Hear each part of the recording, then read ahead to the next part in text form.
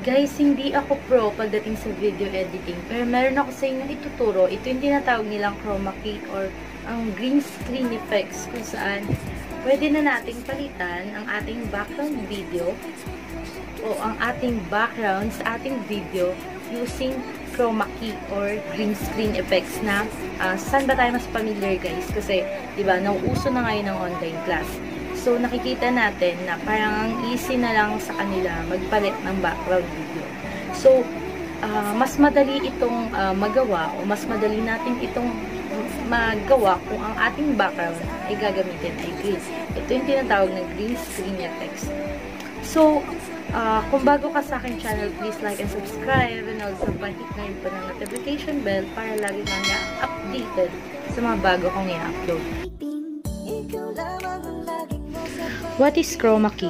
Chroma Key is a VFX technique which is used to mask or remove the background by selecting a color, usually green color. Chroma Key may be also called as a green screen. How to use the Chroma Key? In order to use the Chroma Key in KineMaster Video Editor, follow the instruction provided. Step 1. Short a video clip with a green background. First and foremost, you have to take a short video clip with a green background. If you already have a video file that has green background, now you can use it. Step 2. Now go to the gallery of your device and import any video or image which has a green screen.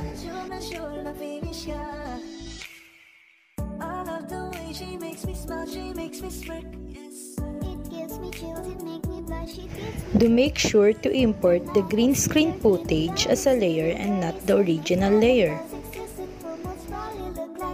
Tap on Chroma Key option to open up the Chroma Key interface.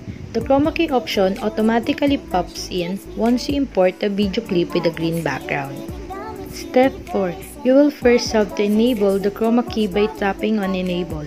You can now add effects, text, or even just the transparency of the green screen layer. You can also resize the clip by pitching in and out. Step number 5. You are also allowed to adjust the transparency of the green screen layer within the KineMaster.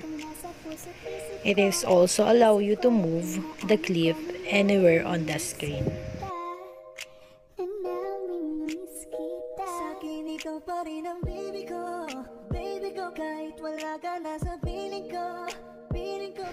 Step number 6.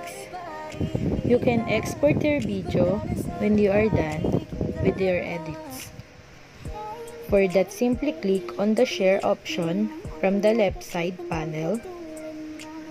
Once you click on the share button, it will ask you to select the size and the quantity of the video to export. Hi! Thank you! Sana may natutunan ka. I hope na marami kang natutunan sa aking video tutorial. So, sana bago mo i-quit itong video na to, please like and subscribe and also pahit na rin ang bell button para lagi kang updated sa aking mga i-upload. So, see ya and bye-bye! Thank you!